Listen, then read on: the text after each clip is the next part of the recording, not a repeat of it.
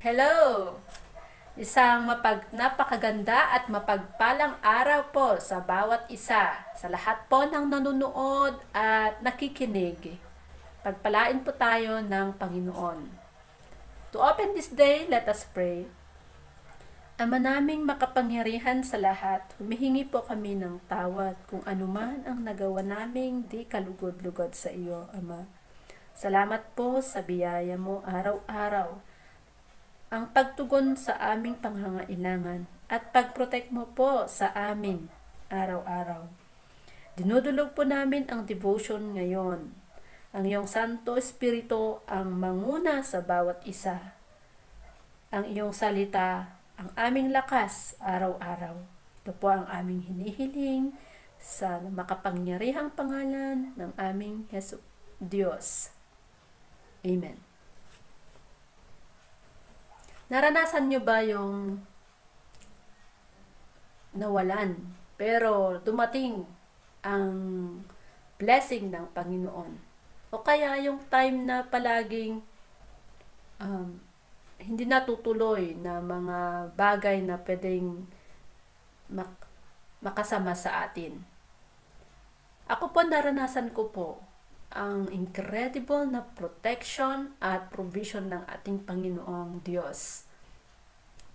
Hindi ko pa nakita sa buong buhay ko ngayon na ang pamilya ko po ay hindi kumain o kaya yung hindi po ako nakapagbayad ng bills, ng tubig, mga pagkain araw-araw. Ang Panginoong Diyos po, ang kanyang makapangyarihang kamay po ang nagpro-provide sa lahat ng mga ito. At may mga times din na ako'y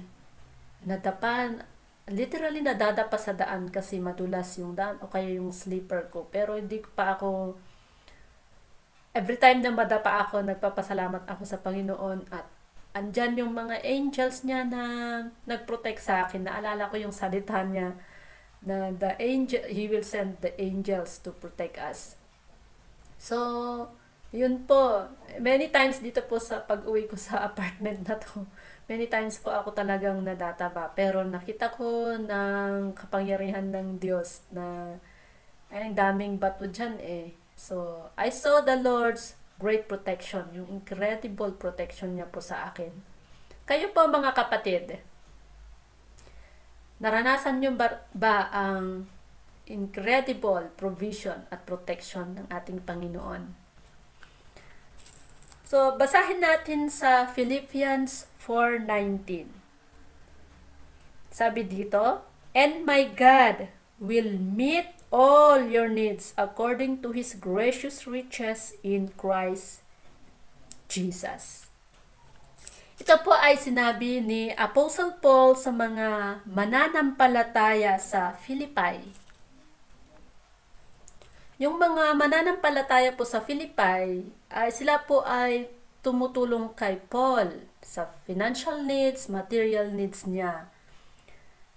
So, nagpapasalamat po si Paul sa kanila at nasabi niya itong word na, "My God will supply all your needs according to His riches in Christ Jesus." Brothers and sisters, ang provision ng Diyos sa ating pangangailangan ay di kailanman napapako. Tandaan po natin, ang pangangailangan po natin ang provide ng Panginoon, hindi po yung gusto natin. Kahit sa mga mananampalataya sa Philippi, kahit walang-wala sila, they still send help to Apostle Paul with all their hearts. So mga kapatid, magtiwala lang po tayo sa Panginoon na kaya niyang i-provide ang ating pangangailangan araw-araw. Kaya nga sabi niya sa Matthew, "Do not worry. The thing that you wear, the clothes that you wear, the food that you eat. Look at the birds. They don't sow, but the Heavenly Father provide them for food."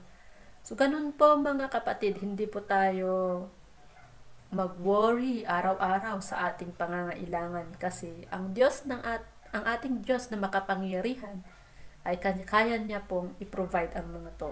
Tandaan po natin, our needs po ang kaya i-provide ng Panginoon, hindi po yung ating wants. Sabi ni David sa Psalm 37:25, I was young and now I'm old, yet I have never seen the righteous forsaken or their children begging bread. And this is absolutely true. Ngayong umaga, samahan nyo kaming ipanalangin ang ating mga missionaries around the globe, ang kanilang provision or protection and safety, at mga churches all around the globe din. So, kasama po sa programa ng Church on the Hill Christian Community ang fasting. Sa fasting na to, na ipanalangin ang mga missionaries natin, ang kanilang pangangailangan at ang mga churches. So, samahan niyo po kami sa panalangin. So, manalangin po tayo. Ama naming makapangyarihan sa lahat, humihingi po kami ng tawad kung may times na kami po ay nag-doubt sa pag-provide mo ng aming pangangailangan.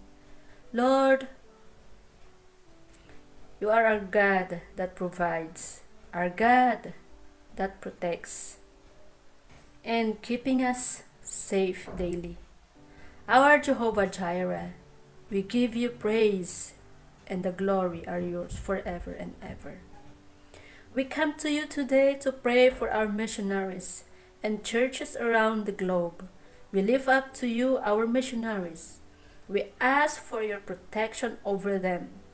They will be sharing the gospel with strangers. Please cover each person with your hedge of protection. Guide them through each moment, and if fear tries to creep in their thoughts, remind them of your love. Please keep them calm in every area and bring them home safely. Father, some missionaries will leave their families for a time to travel and share your words and help others learn about you. Please protect their families of these missionaries, local or international. Give them peace and comfort, knowing you are with their loved ones. Give them courage and strong faith as they wait for their family member to return home. We pray also, Lord, for the safety of every church. Protect us against illness, injury, and danger. Yes, oh God. Gracious Father, we pray on behalf of our missionaries for your provision upon their needs daily. They are dependent upon the offerings and support of others. Lord, burden the hearts of more people to support their work. You would go beyond those that know them. Open the hearts of people they don't know and start new ministry partnerships. Please open storehouses of heaven and pour financial blessings over them. O Lord, mighty in power, we pray for your provision upon the needs of every church and wisdom to manage our resources. If managing money were simple, everyone would be rich. We know that with much money often comes much folly. Greed takes people hostage and clouds their minds. Thus, keep us free from greedy temptation of more money. Help us to be good and faithful steward, helping to use it for the sake of your kingdom, which has no end.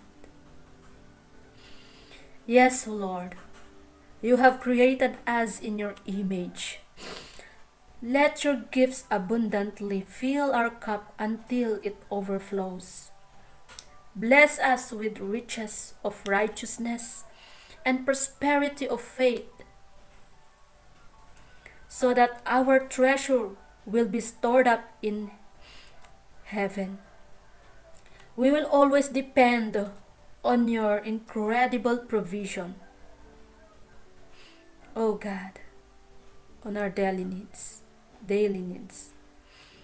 This we pray in the mighty name of Jesus Christ. Amen and amen.